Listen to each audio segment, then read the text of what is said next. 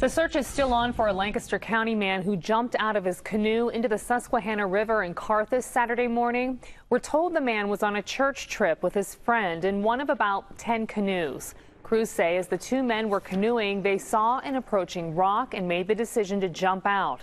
The missing man's friend made it to shore. The other man was last seen in the middle of the river behind the canoe, prompting air, land, and water searches. Since then, we've had a combined effort of Center and Clearfield counties for the search, and we are now in our third day operational period. We're still in a rescue operations mode. We're told neither of the two men were wearing life preservers, which was especially dangerous because Saturday morning the currents were very strong and the water levels very high.